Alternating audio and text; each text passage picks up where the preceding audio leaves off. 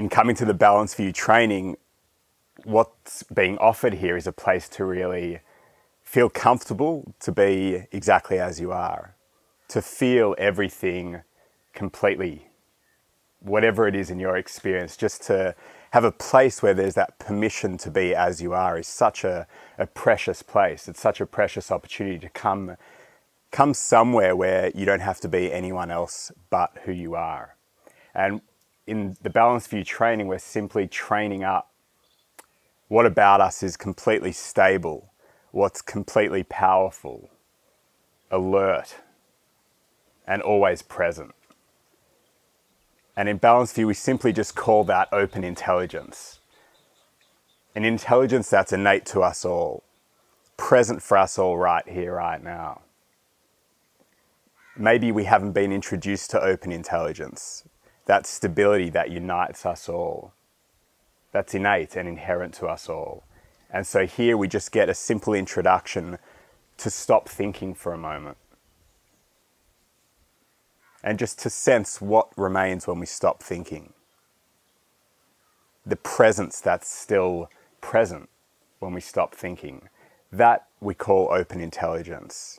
That grounded stability that we recognize through stopping thinking. That's open intelligence. And that's what we're getting to know here at the Balance View training.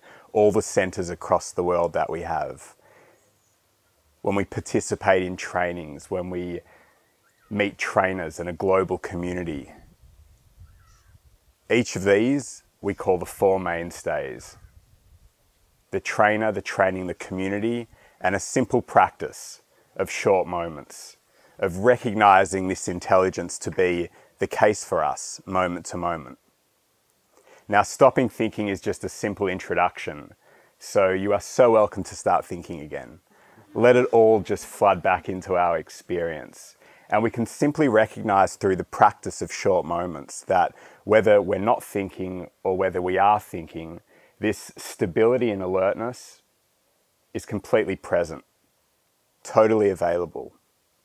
And so this simple practice of short moments is just a tool that we use to just tap into that intelligence each and every moment with whatever data stream that you may be experiencing.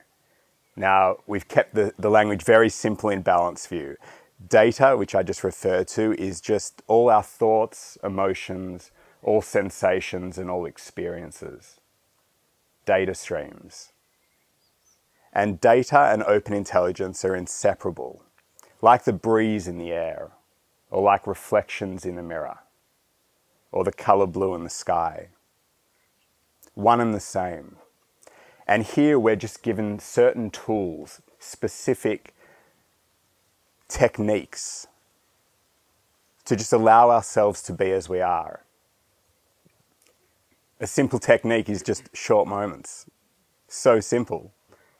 In a short moment, we reset to that intelligence that's at the basis of our experience. And the four mainstays, which is the support network, the empowerment network that's provided here, is just present for us in each moment. So we can get comfortable with recognizing ourselves as this intelligence. Where we're no longer giving power and emphasizing our data streams. Whether they're positive, negative, or neutral, we can simply allow ourselves to be as we are. Such a radical way to show up in this life. Because I know in my experience, all I really wanted was to have a great set of positive data and just live my life based on accumulating all the good stuff and pushing away all the negative, afflictive stuff. And there was so much of that. There is so much of that. But the game of trying to push away and accumulate is just living life on a hamster wheel. Because I never saw a direct, permanent result from that lifestyle of pushing things away and accumulating things. It was living on a hamster wheel, going nowhere and doing it fast. And here we're just stepping off the hamster wheel. So easy just to step off the hamster wheel and see that we can actually allow ourselves to feel everything fully. No data being a sign that something is wrong. What a precious thing to hear on a Saturday morning.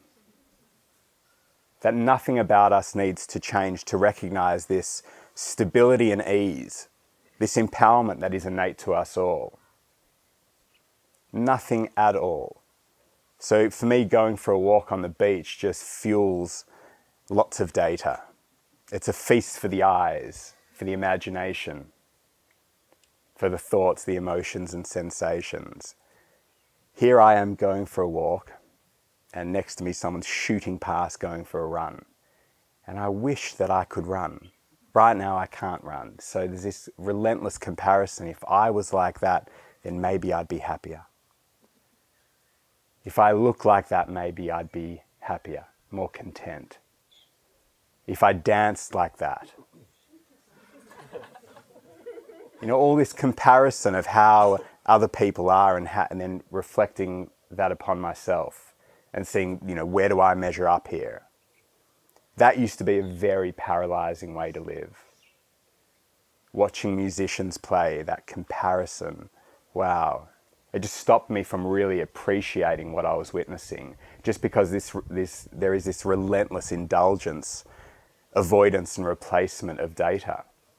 These mechanisms that I use to try and just be comfortable with myself. But now just to appreciate myself as I am and see that I have so much to contribute, so much to give, being perfect as I am, no matter whether I can run or not, dance or not, play music or not,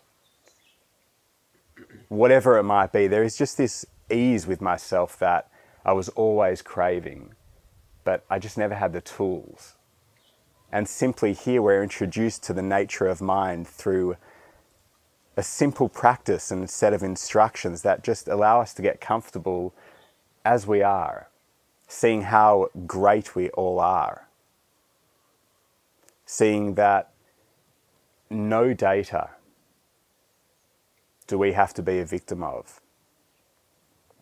The data saying that we're not good enough, like a line drawn in midair, like the flight path of a bird in the sky.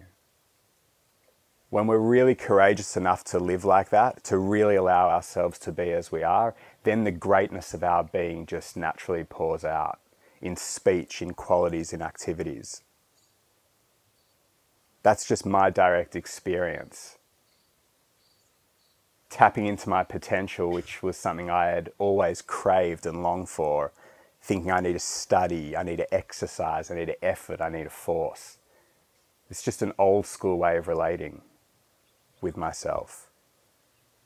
Ultimately, allowing myself to be as I am has given me all the tools, all the instinctive understanding of really how I can contribute, how I can be of great benefit. Great benefit being inseparable from complete affliction, complete comparison, complete paralysis. All data are like the dynamic beneficial energy of open intelligence. And that's being recognized more and more, the more that we rely on open intelligence. And short moments is such a simple instruction that can be used with all data, at all moments of the day and upon sleep at night. Each data we see just equal and even, just through the simple practice of short moments, seeing that there's nothing to hold on to anymore. There's nothing to accumulate or push away or neutralize. We just recognize all to be the beauty and majesty of open intelligence. So sexual desire, to let that be as it is, what would that mean? What would we do if we just allowed it to be as it is? What happens when we refuse to allow it to be as it is? We indulge the sexual desire, find that partner, find that experience.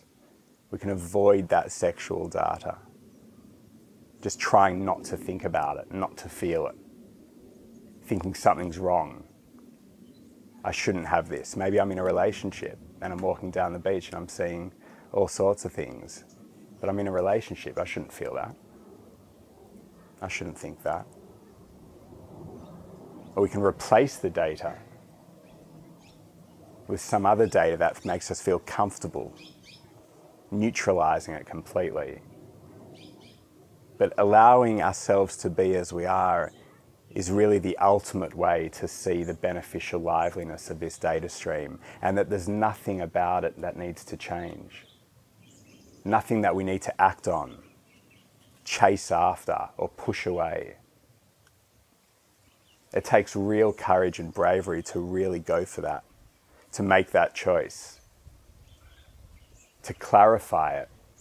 And when we clarify sexual data, it's like everything else can be clarified, because such a taboo subject as sexual desire or the wrong data streams, when we see the benefit of allowing it to be as it is, it gives us the confidence to really allow the money data to be as it is.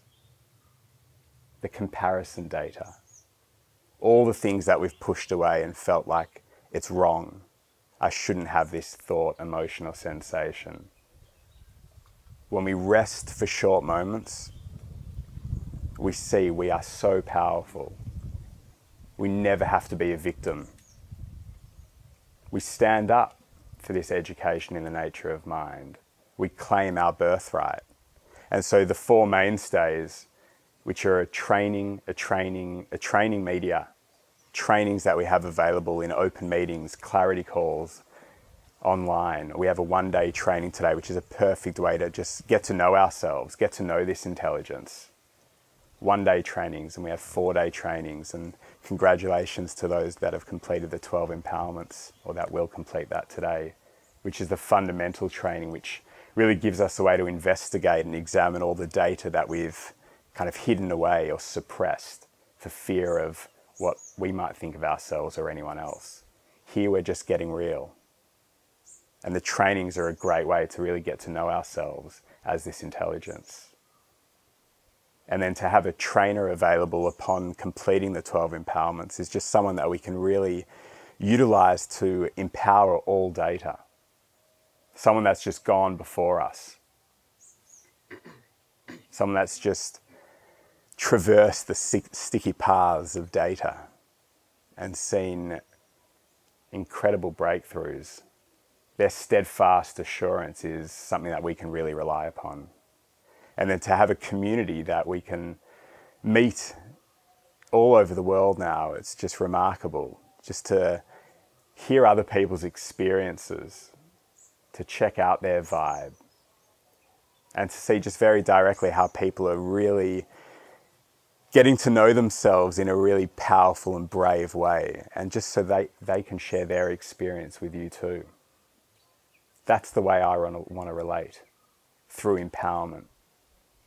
Not through data, not through describing, analysing, just through empowerment of allowing myself to be as I am. And seeing that there's just that comfortability with speech now that pours out, that is the speech that has always been something I wanted to access, empowered speech, respectful speech. I was good at sarcastic speech, disempowering speech. But it's completely transformed now. The context of life is the benefit of all. And in short moments, we have access to that benefit of all. Firstly, within ourselves, and then we see naturally that we just want to give back, contribute. This is a life of purpose and fulfillment moment to moment. And when we recognize that within ourselves, when we taste that, we naturally just want to emanate that and share that with others. And that becomes the basis of all relating.